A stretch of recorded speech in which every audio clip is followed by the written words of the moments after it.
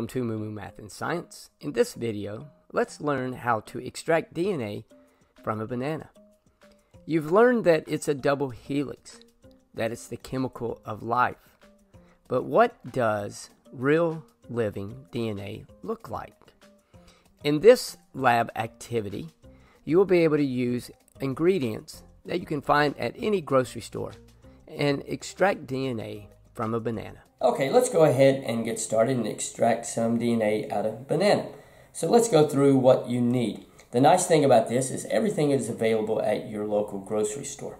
First, we have some liquid soap, really any brand will work, some rubbing alcohol, a container of water, and you don't need a beaker, you can use anything to hold water. A smaller container, this is actually perfect, but a baby food jar will work if you don't have a beaker. Some table salt, some cheesecloth, and you can find that in the bakery section of the grocery store, a banana, and eventually we will peel it, a couple paper towels, and then have some spoons available. So let's get started with step one. So the first thing we need to do is go ahead and get a banana, and I've found over the years the easiest thing is just to use a plastic bag. Go ahead and peel the banana, okay? And then you don't really even need a knife for this. You can place it on a paper towel if you care to. But what we're doing, let me move this, is we're just mashing the banana.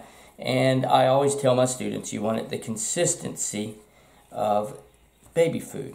Okay, so I'm going to break it into small pieces, and then I'm going to place these small pieces inside the bag.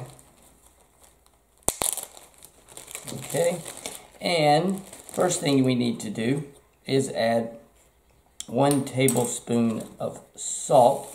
I'll put a little salt in here. Okay, tablespoonful of salt. And 3 spoonfuls of water. There's 1, pretty weak. 2. And 3. Okay, next, seal this and just start smashing. And again, you want it to be the consistency of baby food. Plastic bag works really well. I used to do it just in a bowl, and the plastic bag works much, much better. Okay, I have squeezed it, and you can see it's basically the consistency of baby food. Let me recap. I have 1 teaspoon of salt in it, and then 3 spoonfuls of water. So the next part, some people enjoy this part, others think it's disgusting. It is just a banana. Okay, next what we need to do is we use a cheesecloth. And a cheesecloth, you can find this in just about any grocery store in the baking section, and as you can tell, it's just kind of a mesh. And what you do is you basically get a little square of it. Next, you get a scoop of the baby food mixture, we'll call that, okay? And then you wrap it up and you can use a baby food jar if you don't have a beaker like this, or any small jar, and then you squeeze it to where liquid comes out, okay? And then what you do is, especially in my class, remember I've got 30 kids going through it, I ask them to then, make sure you can see what's going on, scrape this onto the paper towel, and then repeat. So, and you need to repeat until there is no more of your banana mixture left. Okay, so there's another good scoop of it. Wrap it up, put it over my banana.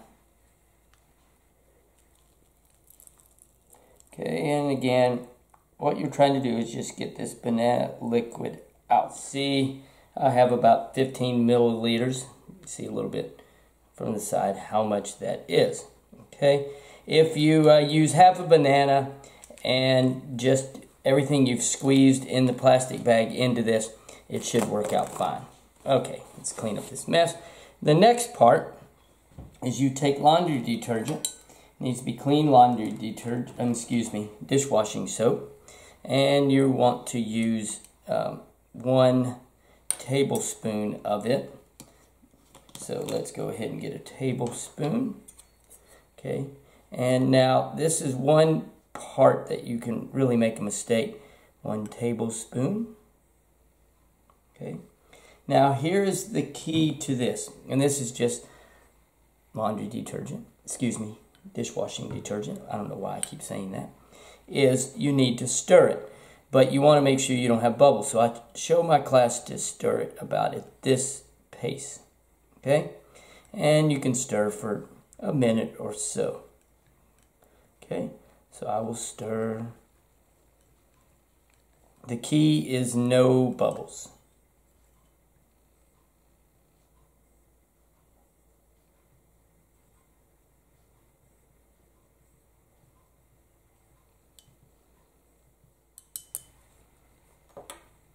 Okay, now I think we're getting ready to extract some DNA.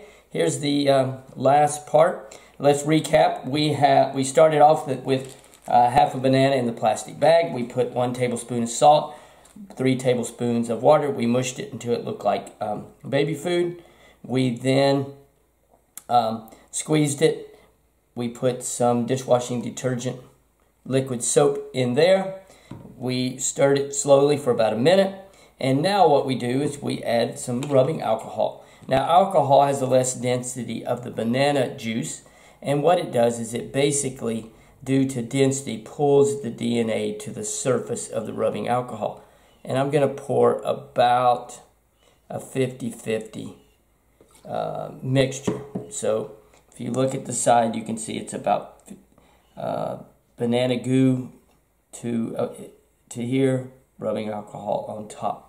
Now all you have to do is wait 3 or 4 minutes and the DNA will float onto the surface of the rubbing alcohol. The thing we'll do is pull the DNA out. You can use a toothpick, you can use a coffee stirrer, you could actually use the end of this spoon, but just be very careful. And right here, the white, and here is what your DNA looks like.